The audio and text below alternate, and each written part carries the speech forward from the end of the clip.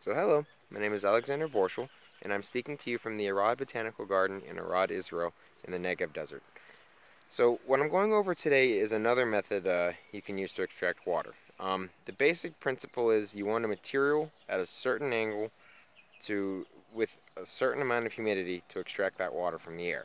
Now remember, I'm in the desert. It doesn't look like it because of the work I've done here, and I've kind of made it look a bit like Virginia where I'm used to.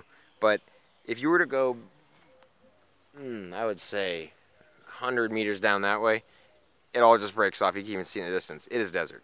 I just happened to build a swamp here. And part of that is because I'm playing with moisture. That's what the research goes into.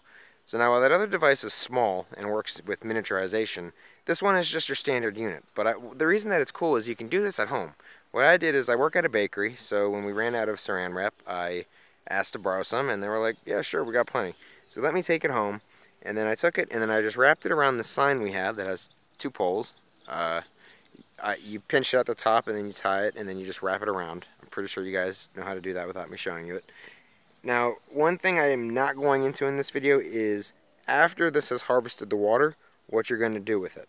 So what I mean by that is, once this has this water on it, you need to get it off it and have it go somewhere. So when it collects enough water, it needs to collect. So what I would actually recommend is when you make this, you have something at the bottom that can catch it, and then it'll run off to like maybe here, and then you can just attach like a little hose and it'll bleed down into a bucket or the plant itself, you know, whatever you want.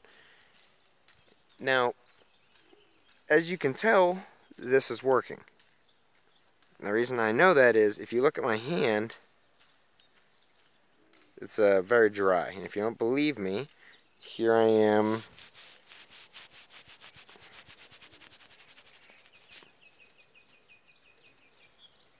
So there you go, bone dry.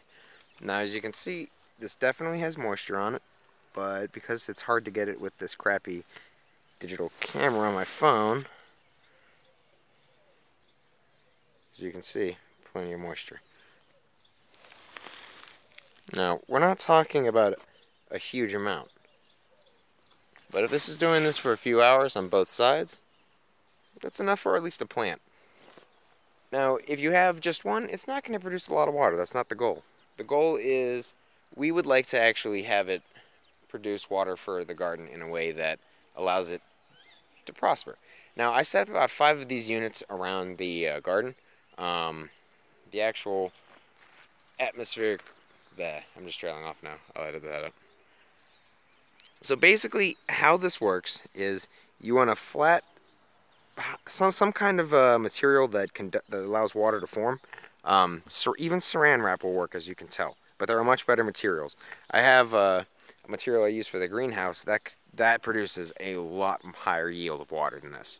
The only other thing I would like to go into is, if you notice, this is on a hill. The inclination is about like this, which about 40 degrees, 45 degrees is, I would say, for me, what I've noticed here, the best angle. You're going to need to take a look at your area and check out the humidity. Again, I'm working in a desert, and that kind of changes things for me, but in higher humidity areas, you could have a much higher yield. Thank you guys for watching, and it's been a pleasure.